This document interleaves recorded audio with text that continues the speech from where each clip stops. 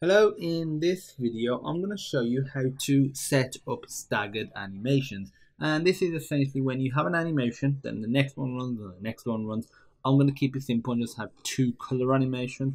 I've already got a color tween animation which I actually implemented in the previous video, and this is what it does. Starts at red and it transitions to blue. You'll restart red, go through the purple phase, and now it's ended up blue. So what we want to do is have another animation. So once it hits the blue color, we want it to transition to green with a slightly different controller.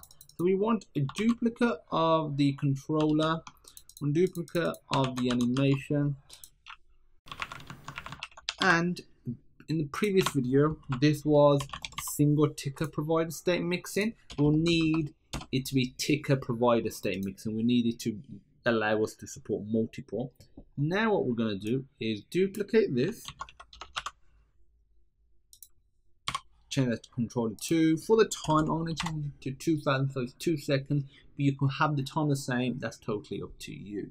Next, we are going to sort of, duplicate this as well, but not quite, because this creates it. We don't want it to create it until the end of it, and the reason is because we're going to set it, link it up dynamically to the color of the end animation of this one, so that way it doesn't matter what we change this to, it'll always be dynamic, and we don't want it to start until this is finished.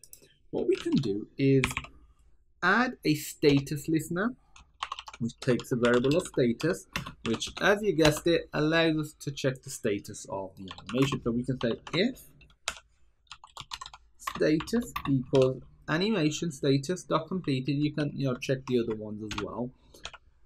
What we are going to do in here is essentially create this. So we want this much of it.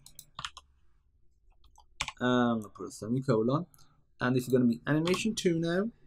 This is going to be controller 2, and val going to be equal to animation 2 value.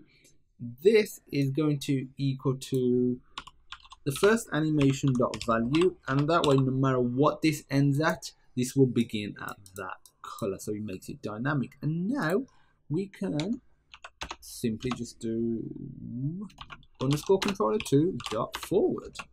So now if we was to hot restart it, it should start at a red color, transition to a blue color over 4.5 seconds, then over 2 seconds transition to a green color. Oh, I never changed it. Did I change it? Oh, no, I changed it here. Red, green, blue. Oh no, sorry. No, I didn't. So the animation hopefully did work. It's just I didn't change the color, so there was no visual difference. So now again, from red to blue, and from blue over 2 seconds to green. We're hitting blue. Now it's transitioning to the green color. And that's how you do staggered animation. You can do as many as you want. You can do some crazy stuff. I've done 2 color tween animations, but you could do all sorts of animation, and I recommend doing that as an extra task. They don't have to be linked to the same thing either. So once one animation is finished, maybe on the color of the background, another animation, maybe changing the font size of all the text could begin. It's totally up to you. If you have any questions though, feel free to pop me a message, and as usual, I look forward to seeing you in the next video.